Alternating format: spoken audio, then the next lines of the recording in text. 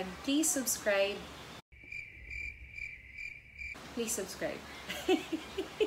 She's a Mona Lisa. Everyone's lining up to see her. She's a Mona Lisa. Everyone's lining up to see her. There must be something about a feature. Hi guys! Welcome to Math with Miss Nina.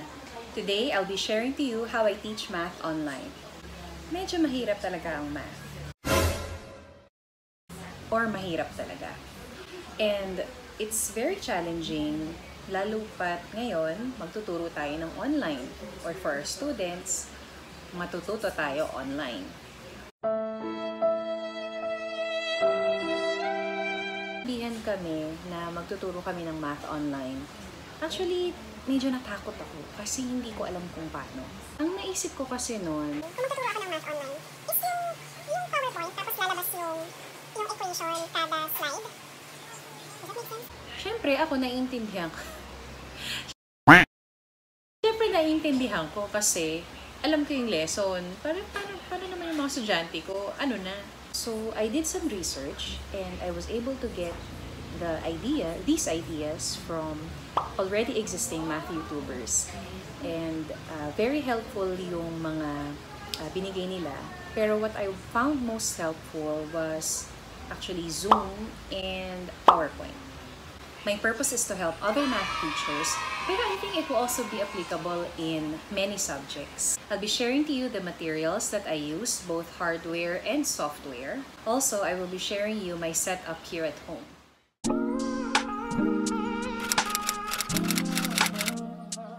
So the first thing that I have is my laptop.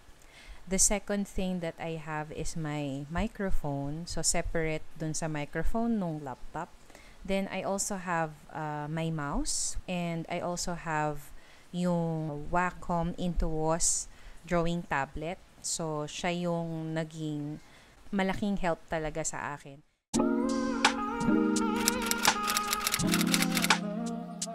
Paano naman yung software? So yung software ko, dalawa lang. Yung PowerPoint at saka yung Zoom. Yung PowerPoint, ginagamit ko siya kasi nandun na yung lesson ko. Pero what I do is, I leave some space so that I can show my solutions there habang nagtuturo sa bata sa Zoom. So, I will set a conference sa Zoom app and then once I start,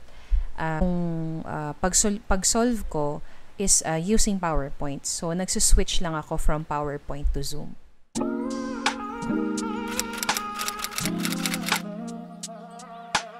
So first, I open my PowerPoint presentation and ang gagawin ko, i-resize ko siya ng mas maliit dun sa screen. Okay, so pagka-resize ko sa kanya, there. And then, what I do is also open my Zoom.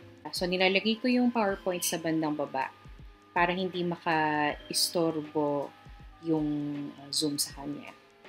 Dito ko ilalagay yung Zoom.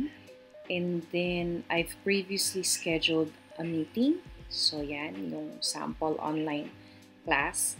And then, I'll start the Zoom meeting. And then, pagka-connect niya, i-set up ko ngayon kung ano yung magiging itsura. So, I click Join Computer Audio. Then, while the students are waiting, I share my screen. Then, I go to Advanced instead of only this one. Kasi kapag ito, nakikita nila yung paggalaw ng lahat. So, you want them not to be disturbed. So, for the view of the students, I'm also going to record later. So, Advanced. Then, itong portion of screen yung pipiliin ko.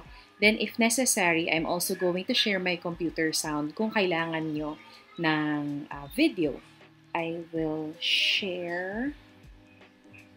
Tapos makikita nyo ngayon itong green na parang box and it turns orange if it's paused. Yan. So, ipopwesto ko siya dito ngayon. Yan. So, for the meantime, I'll record this meeting. Yan. So, nagre-record siya ngayon.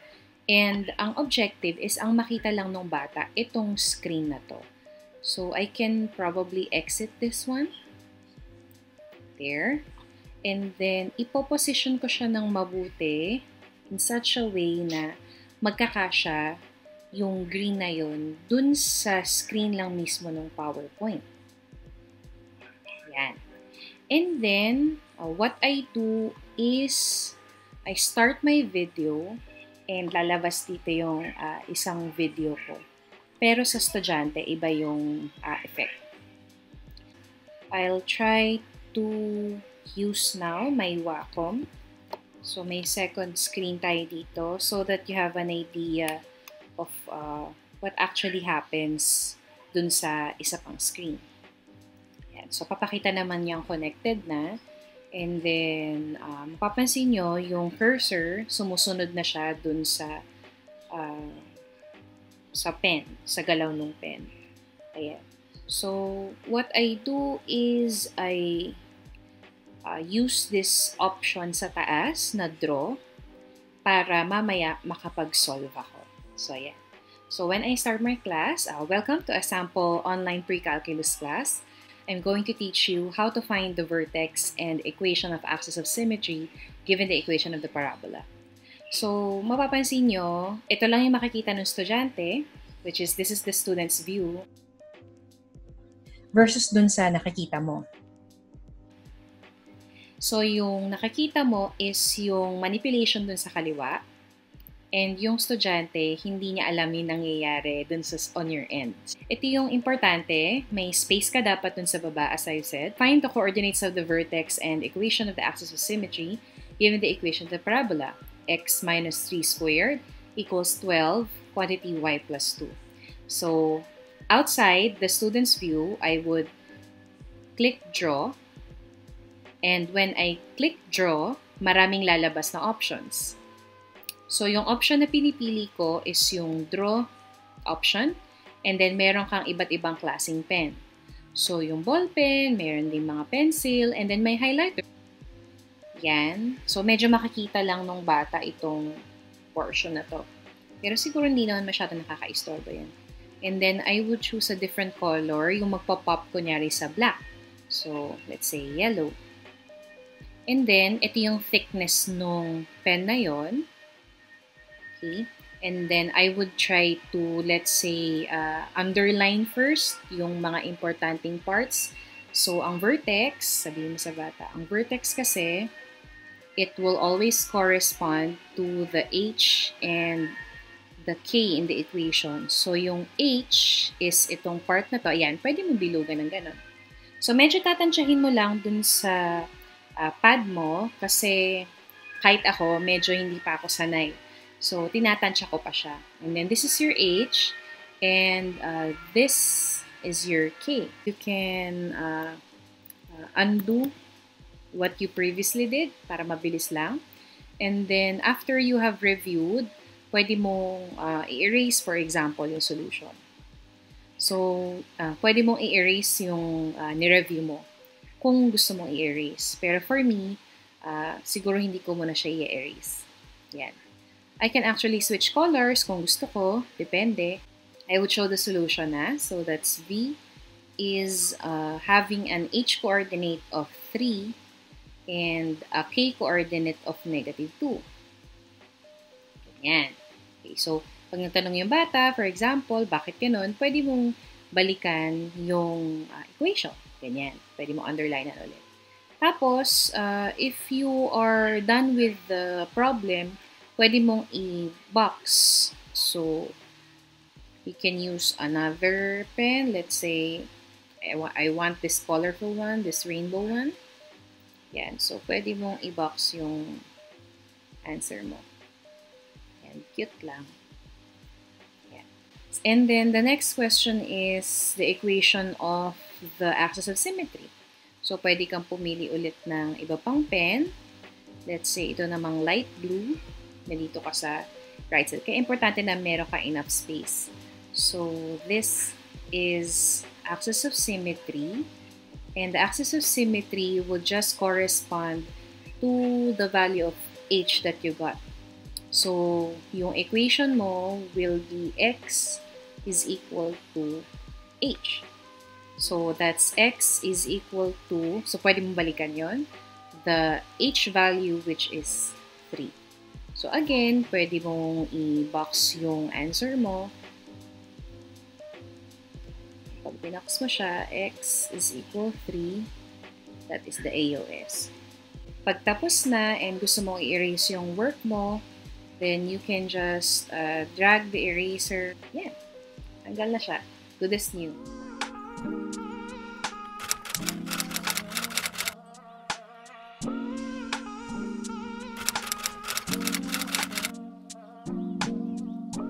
Walking downtown and I'm okay.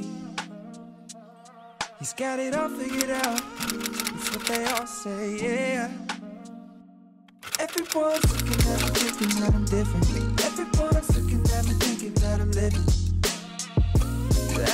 So that's it. I hope you found this video helpful.